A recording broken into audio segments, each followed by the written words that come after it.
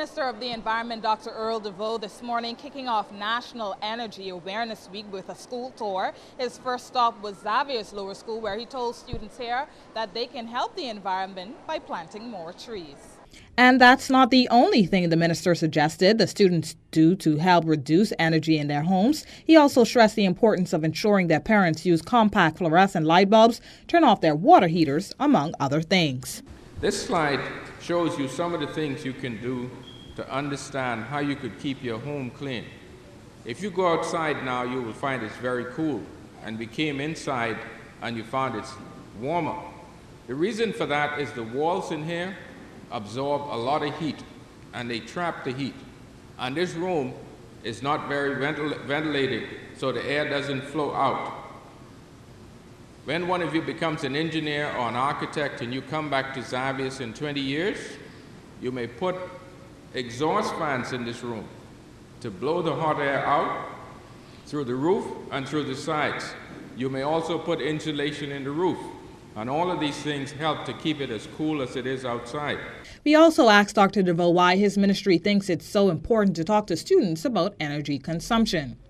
We find that children are game changers. If you can convince children for the purpose of what you're doing, they make career choices, but they also tease, annoy, and encourage their parents to put in practice things that they learn. Plus, it's fun. I enjoy being with children. They are an easy group to work with, and they are very inquisitive, and many of the things we do we can associate with their daily lives. So what did the students learn from all of this? I learned that you must conserve energy because you can help your family and yourself. I learned how important it is to, again, for the lights and the water heater, especially the water heater because we leave it on because we like hot water. I learned that everybody in the world should help out in the environment and save energy. I learned that the Bahamas actually uses oil instead of the sun, and that there are actually limited sun power plants. I will tell my parents not to keep the heater on too long and not to leave the TV in their room on too long. They do that a lot.